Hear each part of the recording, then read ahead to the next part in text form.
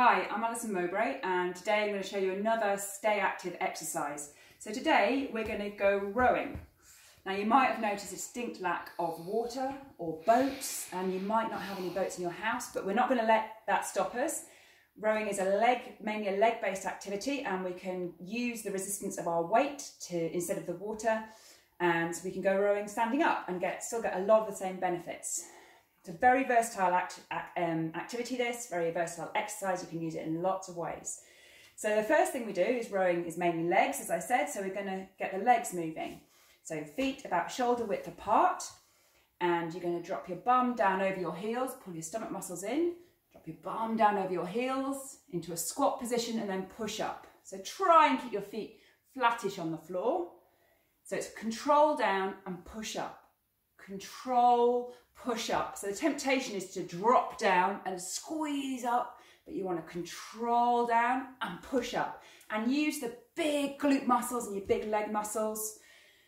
And what you want to try and keep doing is keep your knees in line with your feet. So there'll be a temptation for your legs to fall outwards or inwards. But if you keep them in line and squeeze your knees in slightly, that really activates your glutes, and that will stop if you have lower back pain, that'll help stop your lower back pain as well. So that's the leg moving. Rowing is an all over body activity and we need to use our arms. So we're going to coordinate the arms. As you go down, your arms come out, and as you push up, they come in. So down and up, down and up. And that's it, that's the full activity. And now that we're completely moving everything, heart rate's going up, breathing rate's going up, even with just a few. So again, if you've been sat on the sofa, you can just do a few of these to get everything moving again. We can also use this activity in several ways. So first of all, if you're not very fit, you're not very flexible, you haven't done anything like this before, you can build up. I would start just on 5. You don't have to go down very far, you don't have to do it very quickly. Just do 5 today, 6 tomorrow, 7 the next day. Just build it up gradually. If you miss a day, don't worry, just start where you left off. If you're more fit and more flexible and you're used to doing this, then start on 10 or 20 and build up in 5s maybe. Or do 30 seconds and then a minute and then a minute and a half. So just fit it in however you like to use it. I tend to do 20 or 30 at the start of a 7-minute circuit as a really good warm-up to get everything moving. So at the moment, we're going single sculling. We're just doing this by ourselves. But rowing is a team activity. So if you have some isolation buddies, you can form a team. If you're isolating by yourself, then maybe you could have a little rowing Zoom party. The idea is that you designate someone as a stroke and they set the rhythm, and everyone else has to follow as exactly as they can, the same as in a rowing boat. So if you speed up, everyone has to go faster at the same speed as you, and if you slow down, they have to slow down with you. So this is a great activity to do with kids. When I work with children, I have the whole room and I'm stroking, and we do a race, and then they break into teams and they try and coordinate in a team.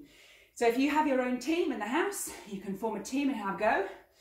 My only isolation buddy is videoing, as usual, so I've had to find another team. We have here sheep and duck. They're very keen.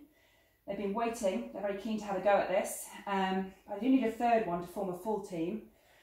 Less keen is Cherry. She really didn't want to have a go at this, but I'm afraid she's going to have to. So we'll put Cherry in there. At 3. Okay, and then the idea, you all face the same way as in a rowing boat. And your stroke person stands at the front and sets the rhythm. So same thing. Just do your rowing stroke and everyone else has to follow. And you can speed up and they have to follow you, and you can slow down. So the idea is you're not trying to trick anybody. You're just trying to set a really good rhythm, and maybe after about 10, someone shouts change and you run around the back. And now you've got a new stroke person, and the new stroke person sets the rhythm, and off you go. Off you go, Cherry. Off you go.